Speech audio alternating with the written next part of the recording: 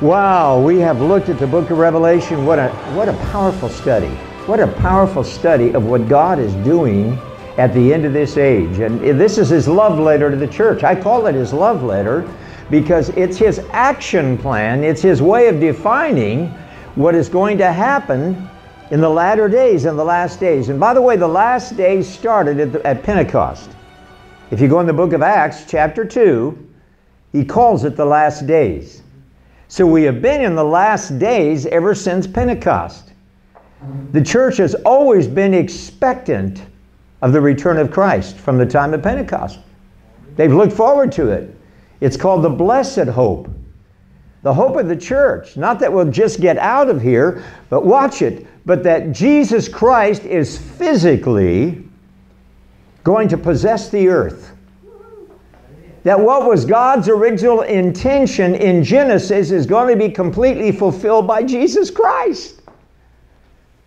And he shall reign and we shall reign with him. Look at Revelation chapter 1. Mentions it twice in Revelation. He has made us a kingdom of kings and priests unto our God. Say, I am a king and a priest. And we shall reign on earth. That's what it says in Revelation 1, not in heaven. See, some people have this idea that we're just all going to just get raptured out of here and hang out in heaven for the rest of eternity. That couldn't be further from the truth. God has always had a plan for planet Earth. He has a plan for the end of this age. He has a plan for the millennium. He has a plan for eternity. The heaven's going to be joined to earth. There's going to be a 1,500 square mile new bride descend out of heaven above this earth. And this earth and the bride are going to be operating together. So it's going to be a beautiful relationship, and God has a design, a purpose. So don't just think you're just going to get raptured out of here someday and it's just all. In fact, we're going to find here that the rapture and the second coming of Christ is a lot like Israel leaving Egypt.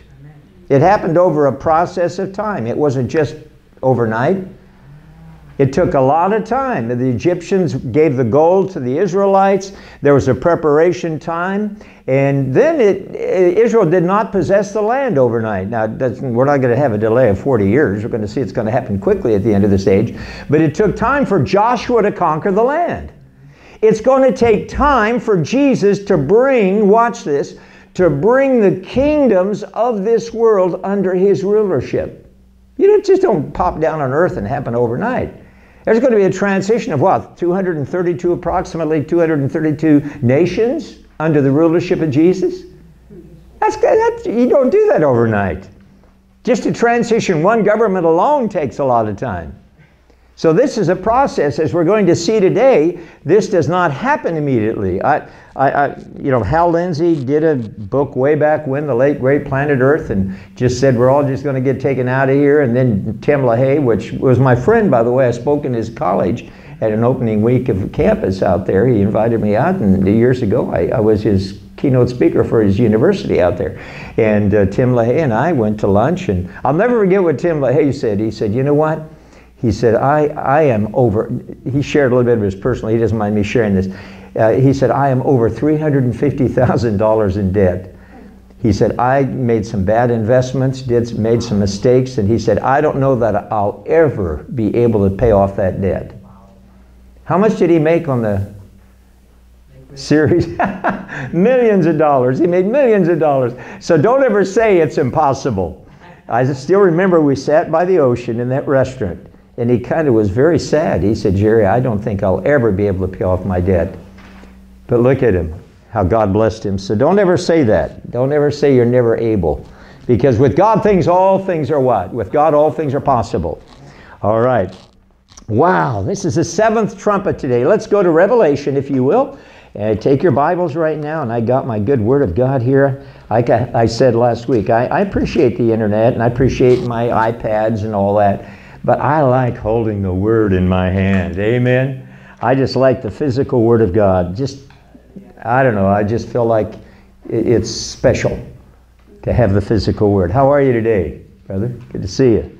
By the way, I went through your videos, your clipper that you gave me, and we'll talk afterward. We got a good course coming up on some very foundational things for the university. We've been looking forward to a course that would really teach us apologetics. And so our good brother is coming out and getting in tune with us here, and he's going to be teaching later this summer apologetics course. It's going to be very, very good. He's Bert, remember Bert last week? Bert, the ICM fellow that they build churches all over the world, over 12,000 churches. He brought and introduced my good brother to me, and this is beautiful. All right, now we have actually two mentions of the seventh trumpet. One is in chapter 10, and one is in chapter 11. And we're going to look at these because in your notes, first of all, put measurement. The measurement of time is revealed. God gives us a time frame in which this seventh trumpet blows. In my opinion, this is the most important section in all of Revelation, and I'll tell you why. And we're going to read the verses behind it. Look at it in chapter 10, verse 6. And swore to him who lives forever and ever, who created heaven and the things that are in it, and the earth and the things that are in it, and the sea and the things that are in it, and there shall be, say it with me, be delay no longer. This is the completion of the mystery of God. We're going to look at that in the next section.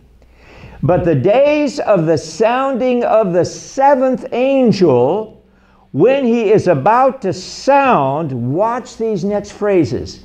The mystery of God would be finished, complete. The mystery of God is going to be complete. And as he declared to his servants, the prophets. Now we're going to look at one of the main prophets that declared the mystery of God. In fact, it was such a mystery to Daniel that he was told to what? Seal up the book and keep it for the time of the end. He was told to seal up the book, not to reveal all of it. But what does Jesus break open? 7 seals. What was hidden in the book of Daniel is now revealed. So we're going to look a bit at the book of Daniel because God did give Daniel a timeline. In fact, there are 3 timelines in Daniel. We want to look at these. The day of the Lord is a term of the 7-year tribulation period, but the only great tribulation is the last 3.5 years. The first part of the tribulation, the earth is going to look amazing. We have a man arriving called the Antichrist. He comes with a big peace agreement. It looks like he solves all the problems of the world. He unites the churches of the world. He unites the governments of the world. He unites the economy of the world, the banks of the world, and he puts it all together. And he looks like, how many know the earth is ready for an Antichrist right now? There's so much turmoil out there. If somebody stepped up and said legitimately that they had the authority, because the Antichrist is going to be given power for 1 hour. That's what Daniel says. He's even going to subdue the saints for a period of time, but not for long. So whatever the Antichrist done is not going to be lived long. Now, opening the seals, let's review. We looked at the 4 horsemen of the apocalypse, right? So first of all is the white horse, which is the Antichrist, tries to look like Jesus, comes back with a peace agreement. Then we have the red horse, which is what? War. So it's not long after the Antichrist takes control of the earth, he will be a worldwide leader. He will control all the economy, the governments of the world. They're all going to come under his authority, and God allows this. You know why? Because God is setting up Satan for exposure, for a fall. The Antichrist, I've said it so many times, it's Satan's last attempt to take possession of planet Earth. Well, we know already has it. In fact, what we read here, him who made the sea, the heavens, the land, Jesus created it all. He has the original ownership rights. He holds the patent rights to the universe. All things are created by him and for him, and without him was nothing made. It's in the book of Colossians. And he's before all things, and by him all things are held together. I love Colossians. It's my favorite book of the Bible. Because when I was a junior high kid, I went up in the mountains of Colorado with Beth Eden Baptist Church for a week of study. And as a junior high camp, I was thinking this week, how come we don't have more camps anymore like we used to? How many went to camps when you were younger? Did you all go to camps? I was in Bible camp every year. Do you still go, or? No, I know some are still doing camps. I tell you, I made tremendous decisions. God called me to the ministry at a camp, at a Bible camp, at the Grace Bible Institute Quartet. I still see the old oak tree that I sat under and the baritone of the quartet. I was just weeping like crazy. God was dealing with me. I was 12 years old. I'd been through a tractor accident on the farm. I'd been spared spinal meningitis when I was young. I was supposed to die. And God just reminded me I wasn't my own. And under that big oak tree with that baritone of the quartet, he prayed with me, and I committed my life to full-time ministry. And, you know, by the way, my whole concept of full-time ministry has changed. We're all now in full-time ministry. If you're a believer, you're in full-time ministry. Are you part-time? Your occupation's just to support your ministry. That's why you got a job. It's to support your ministry. Because you're ministering full-time. Why? Because you're the living kingdom of God. So we have these beautiful timeline here out of the book of Daniel. Now there are 3 timelines in Daniel. I don't want to spend a lot of time there. We have too much to cover. There are 3 timelines in Daniel. In Daniel chapter 7, he calls it time, times, and half a time. Now that time, times, and half a time in Daniel chapter 7 is each year is a time. So there's 1 time, then there's 2 times, which is 3, right? 1 and what's 1 plus 2? 3, thank you. So time is 1 year, times is 2 years, and half a times is what? Half a year. So this is called, it shows the first timeline, which, by the way, all the timelines of Daniel begin with something called the abomination of desolation. There are marker points in prophecy that are definite signs that things begin to happen in a sequence following that. And Daniel talks about the abomination of desolation 3 times. So one timeline says 3.5 years. How many days is that? 1,260 days. So one timeline is what? 1,260 days, right? Then the next timeline is found in Daniel chapter 12. He says, after the abomination of days, there is 1,290 days. What's that? He just talked about 1,260 days in Daniel chapter 7. Now he's talking about 1,290 days.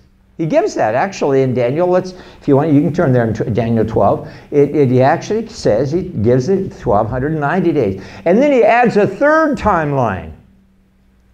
1,335 days.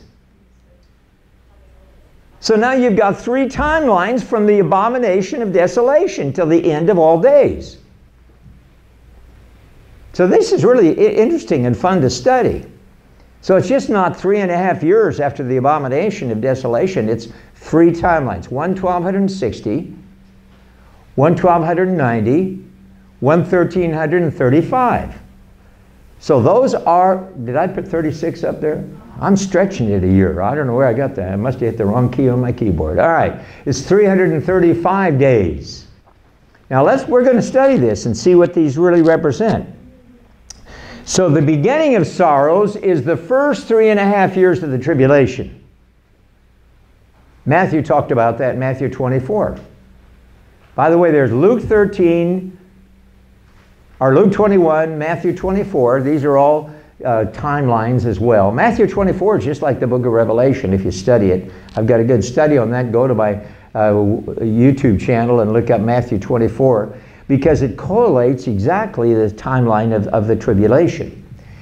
And by the way, the coming of the Lord in Matthew 24 is after the tribulation. The coming of the Lord, it says in Matthew 24, after the great tribulation, these things will. So the timeline of Matthew 24 is one of the great arguments. Now, what is the rapture of the church? It's part of the second coming of Christ. How do we separate these out? How do we go to Revelation chapter 4, verse 1, John's caught up into heaven, and we think it's the church? Why do we think the church is caught up? Because John's caught up. I don't know. We just assume that. Yeah, get the extra sheets, study sheets there. Yeah, to anybody. Everybody have a study sheet? Pick those up, Trevor, and go around to the back there. All right. I'm sorry. I should have printed more here. Everybody have one? All right. Sorry about the interruption here, but yeah, make sure everybody has a study sheet. So the first point is the measurement of time is revealed. And this is the time. So the rapture of the church, I believe, and we're going to look at this, why I believe this. The bride of Christ is going to be caught up at the 1260 period. Now, we're going to be a part of the transition of this earth's kingdoms between 1260 and 1335. I believe Jesus is going to come back through Jordan. I'm going to give some reasons behind that. He's just not going to descend on Mount of Olives. It's all over. He's going to come back through Jordan, and he's going to conquer Israel with the saints. Hello, say, I'm going to be there. Called the Battle of Armageddon. I'm going to be there to see the transition happen for Jerusalem. So we have these timelines. You got to study this a little bit, and I've spent a lot of time studying this, believe me. And so we have the 1260 days, which I believe is the rapture of the church. Then we have the end of the abomination, which is 1290 days. And then we have the transition of the kingdoms, 1290 to 1335 days. And that's why Daniel couldn't quite understand these timelines. When God gave him the timelines, God told him, seal up the book until the time of the end. You won't understand this. So now we do understand. Don't we have an exciting day? Is this, see, remember what we read? That it was declared to his servants, the prophets. The mystery of God. By the way, we are part of the mystery of God. Do you know you're called, the bride of Christ is called the mystery? Even angels are understanding redemption through you. They don't understand the power of the blood of Jesus. They have to watch you. Isn't that amazing that the bride can unveil to angels the mystery? It's called the mystery of God. That's powerful. There's some exciting things. I don't know if you get excited as I do, but you're part of that mystery. And what is the end of that mystery? It's the finishing of that 1290 days. It says the mystery of God is over. It's the blowing of the seventh trumpet. Now, let's go to the book of Revelation chapter 12. Or chapter 11. All right, chapter 11.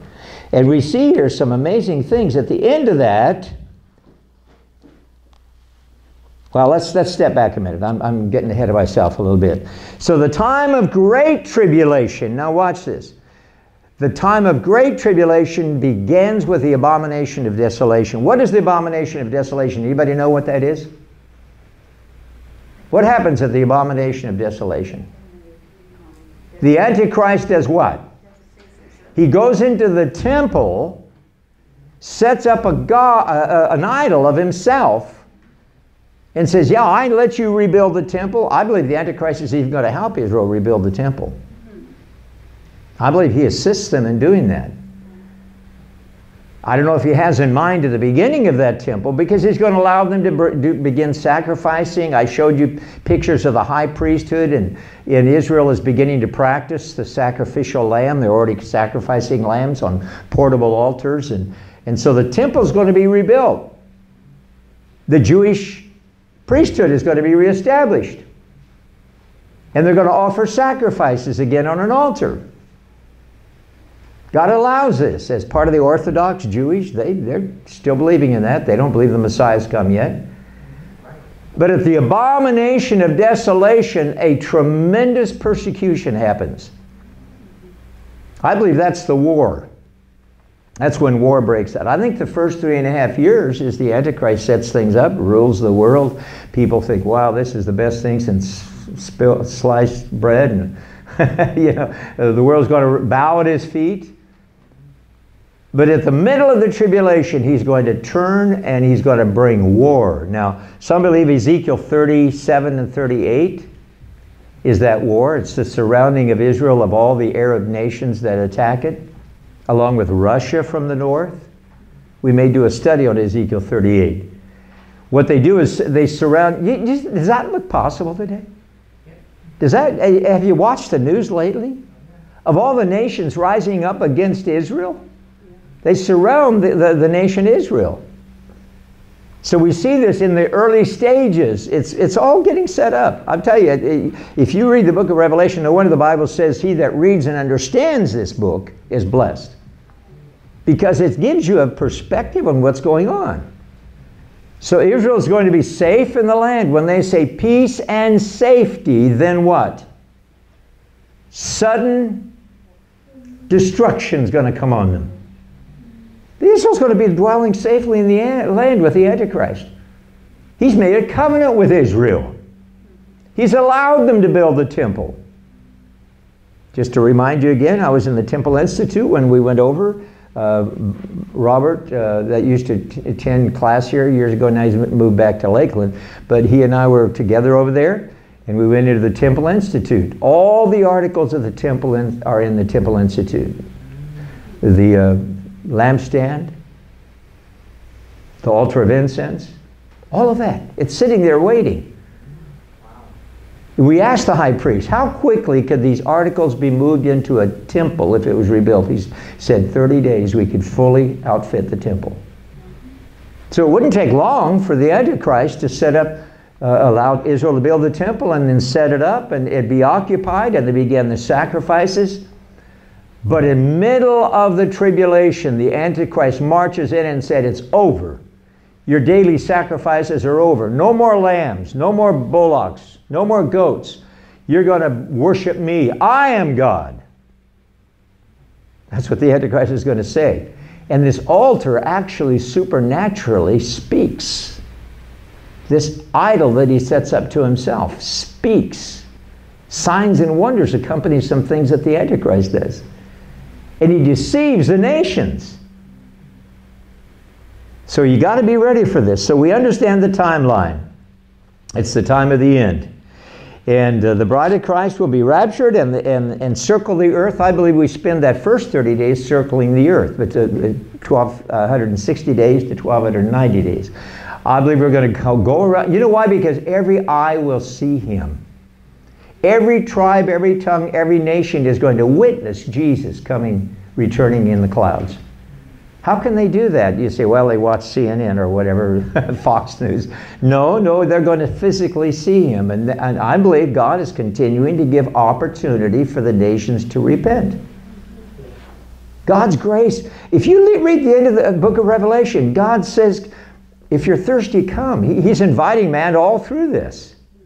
You say, well, why the judgments? I've mentioned it. You're going to get this after all this teaching. The judgments are to purify the earth for the rulership and reign of Christ. Just like Noah had, in the days of Noah, they had to purify the earth with water. Here they purify. Look at last week at the first 6 trumpets. Did you see that? Remember the video I played? All the fire falling on the earth, the wormwood falls, the hails of fire and stone fall on the earth. Some of the hail stones are as large as 100 pounds. I mean, this is major judgment coming. All the grass of the earth is burned up in this invasion of these fiery things from outer space, or some believe they may be from volcanoes because of the earthquake that happens. All we know is God's going to be purging this earth with fire. There's one reason, because he's cleansing the earth for his rulership. Secondly, he's bringing every man, woman, and child to a point of decision. There'll be no neutrality in the tribulation period. You will have chosen, taken sides.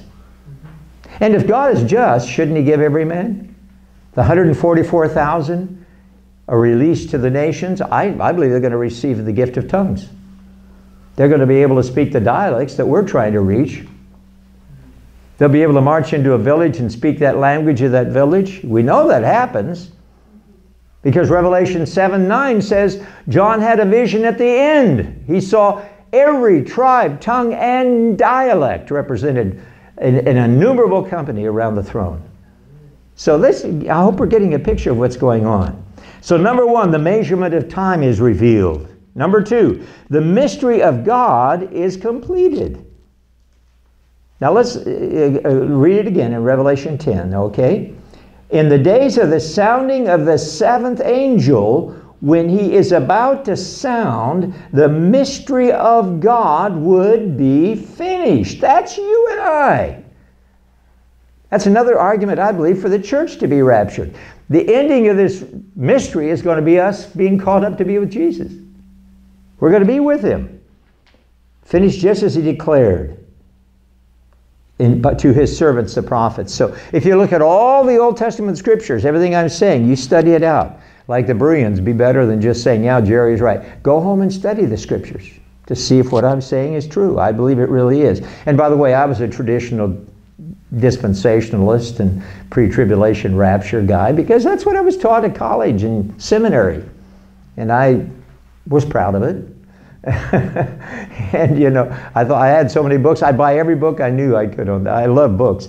And so I used to study and read, but God straightened me out. You say, well, I still in pre-trib. That's fine. That's fine. You're stay with it if that's what you want to believe. That's okay. It's not a matter of fellowship. Hello. It's not a matter of fellowship. Marianne, my wife, is pre-trib. I said, it's okay. I think she just wants to get out. It's so simple. This whole pre-trib thing is so simple. It's just an overnight solution. Jesus comes in the clouds, we meet him in the air, and we get off this earth, and you never hear about any transition. We're just going to be with Jesus up there on some cloud or something. I guess we're going to have a 7-year meal or something called the Bride of Christ has a 7-year feast up there in heaven. I mean, that's kind of what I used to teach. And so, you know, it's not that way. When you really understand Jesus coming back to possess this earth, it takes some time to reorient all the kingdoms, as we're going to see at the end of this chapter, to reorient all the kingdoms of this world under his rulership. The kingdoms of this world shall become the what? The kingdoms of our Lord and of his Christ. That's the end of the chapter 11. The result. And so we got to realize that this earth was designed originally to be dominated. Why did God make Adam and Eve in his own image? To take what? Dominion. His intent has always been dominion. But we know who stepped in. The old devil came along and deceived. And man lost that dominion. And the whole journey for thousands of years, now 6,000 years, this whole journey since the creation of man has been trying to take back that dominion. Now, my theology, I believe in dominion theology. I believe that we're called to be kings and priests. And Satan is not the god of this world. Is he your god? Are you in this world? He's not the god of this world. He's the god of the Babylonian system. We're going to look at that in Revelation 18 later. It's a very interesting system. And that system is falling into place right now. It's beginning to happen with the collapse of the U.S. dollar. I taught that 8 years ago. I said someday the U.S. dollar is going to lose its value. You watch. And there'll be a global currency. My opinion, I'm going to get political here a minute. You do what you want. I have the right. See, I got the mic, right? I think Biden was absolutely stupid to put these sanctions on Russia and destroy what America had. Those sanctions resulted in all the nations taking sides. So now we got China and Russia, Brazil, India, all siding against us. How crazy can you get? Boy, we've had bad leadership. The only hope for America, if there's any kind of delay in what's coming, is we get new good leadership in this nation. And God says pray for the king, so I pray for him every day. I pray for Biden, and okay, I pray that somehow get his mind back and figure out what's good for our nation. But I'm just saying, praise God. But could God be allowing some things to happen to align us for the end times? I don't know. I'm sitting at this prayer luncheon the other day where I was asked to come and pray for evangelism. And across the table from me is a lady from Tom's church, Tom Atkinson, and she's part of the women's home down there. And she's, I can tell that she has some mental issues. But the woman was talking so much sense, I said, this woman has more common sense than most people. And she says, Jerry, I have a question for you. I said, oh, okay.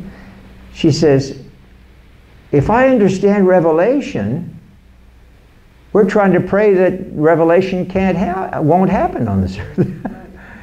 She said, how do I pray? How do I pray against the Antichrist if he's going to be revealed and fulfill prophecy? I said, well, pray that he won't have the authority over believers, that believers will choose to stand in that day, because, watch this, one reason God released Satan on this earth, and God allowed Satan.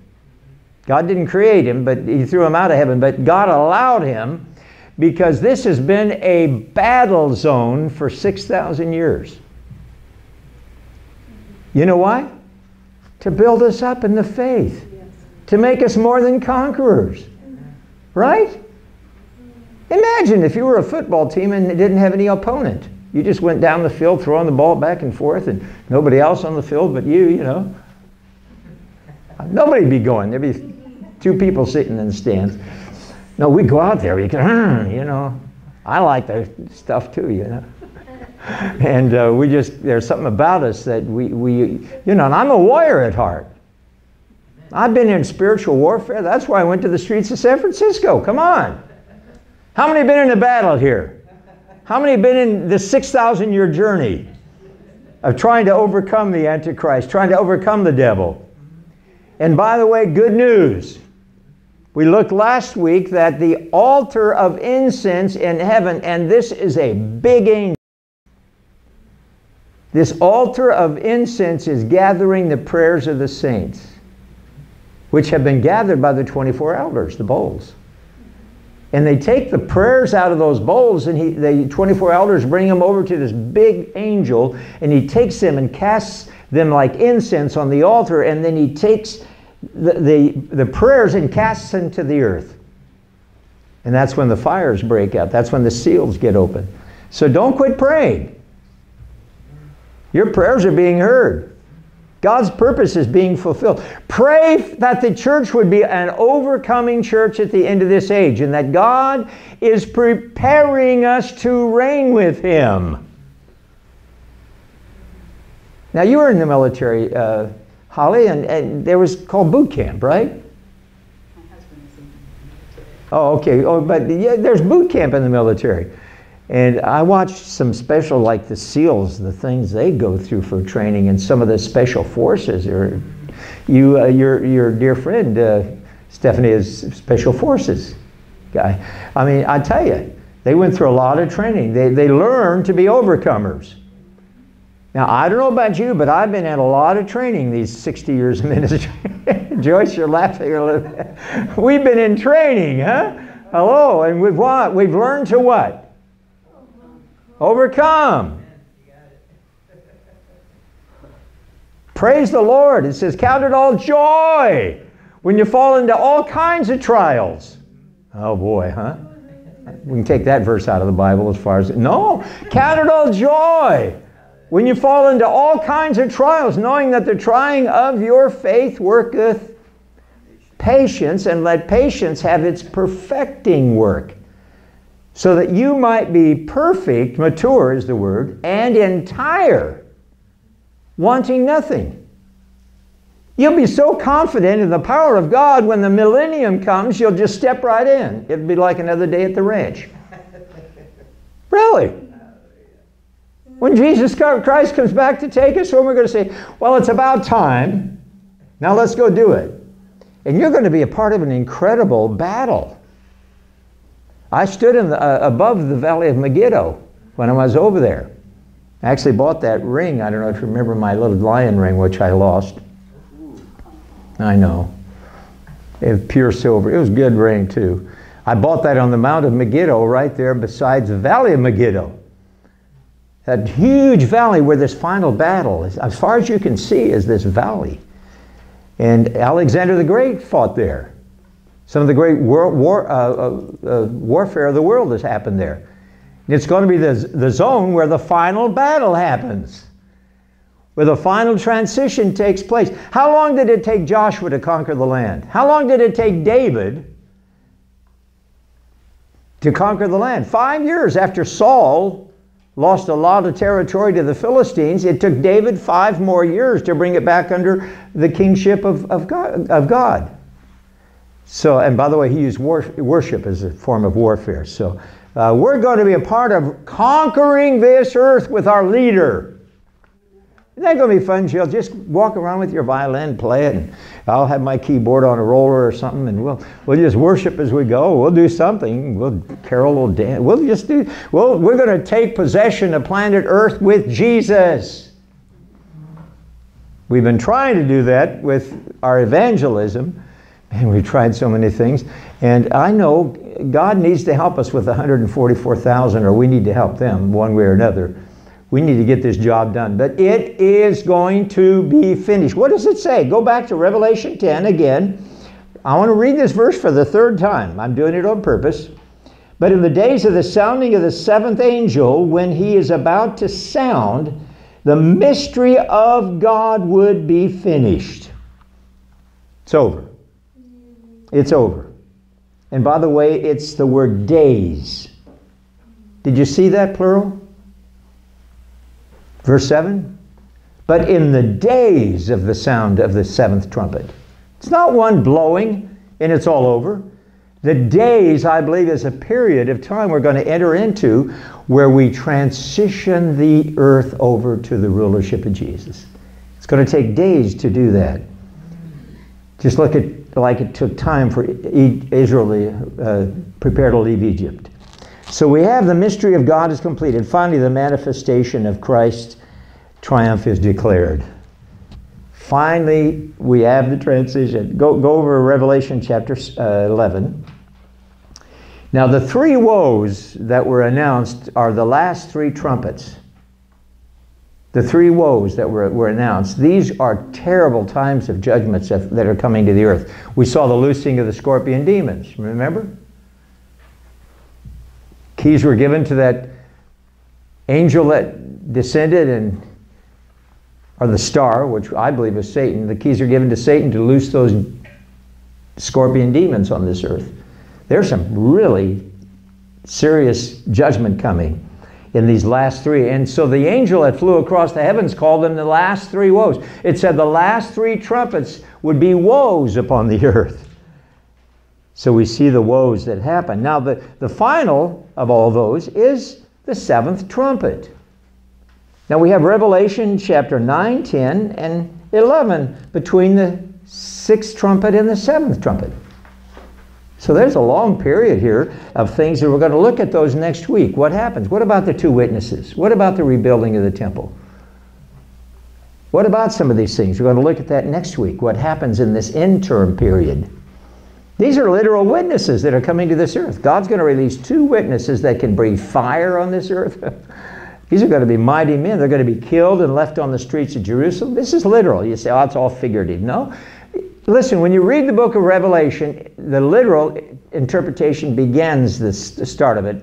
And then from there, if it's clearly symbolic or allegory, then God explains that. But I believe these are 2 witnesses coming to planet Earth. They're going to be witnessing to Israel. God's reenacting a lot of things in Israel. Part of the restoration of all things is what God is doing in Israel. It's found in Romans chapter 8. And we're a part of that. That's so exciting. Now let's look at it, verse 15. And then the 7th angel sounded, and there were loud voices in heaven saying, the kingdoms of this world have become the kingdoms of our Lord and of his Christ, and he shall reign forever and ever. And the 24 elders who sat before God on their thrones fell on their faces, worship God, saying, we give you thanks, O Lord God Almighty, the one who is, the one who was, and the one who is to come, because you have taken your great power and reigned. Doesn't that sound good? Does that sound like music to your ears? And the nations were angry. Now, see, this is part of the transition. Go back to Psalms chapter 2 for a moment, and then we're going to tie this up. Go to Psalms 2 for a moment. Because this is exactly what David described in Psalms chapter 2. Why do the nations rage? Why do they imagine a vain thing? The kings of the earth take knowledge and counsel together against the Lord. See, there'll be an organized effort by the Antichrist and the wicked nations to not let Jesus take control. I love Psalms 2, one of my favorite. Why do the nations rage and the people plot a vain thing? The kings of the earth set themselves, and the rulers take counsel together against the Lord, saying to his anointed, let us break their bands to pieces and cast away their cords from us. Now look at God's response. Don't you like this? He who sits in the heavens shall laugh. Hello. What a feeble effort of the Antichrist and all these wicked nations counseling together to stop Jesus taking over this planet Earth. Come on. God's going to laugh at that. Let's continue there. I love it. The Lord shall hold them in derision, and he shall speak to them in his wrath, and in distress them in his deep displeasure. I have set my king on my holy hill of Zion. Hello? Jesus' rulership is established. I will declare a decree, and the Lord has said to me, you are my son. Today I have begotten you, and ask of me, and I will give you the nations as your inheritance, the ends of the earth as your possession. You shall break them in pieces with a rod of iron, and shall dash them to pieces like a potter's vessel. Therefore, be wise, O kings, be instructed, judges of the earth. Serve the Lord with fear, and rejoice with trembling. Kiss the Son, lest he be angry, and you perish in your way, when his wrath is kindled but a little. Blessed are those who put their trust in him. This is the final dividing of the sheep and goat nations. This is the last stage of Jesus taking control of this earth. Now, some nations are going to immediately bow to Jesus. They're called the sheep nations. The end of the millennium. So there is going to be, not everybody's going to bow to the Antichrist. Come on. There's a whole group of people on earth that are going to inherit the millennium. It's going to be beautiful to be here during the millennium. Amen? We're going to rule with him. We're going to reign with him. We're going to possess these cities. Today, what? There are 232 nations. We'll be reigning and ruling with Christ under his rulership, under his... he's going to rule with a rod of iron, which means he's not going to allow any rebellion. He's going to put anything down immediately that comes up against his rulership. Satan will be bound for 1,000 years in hell. So we see a beautiful move of God. Wow. Is this exciting stuff? Anybody else get a little excited?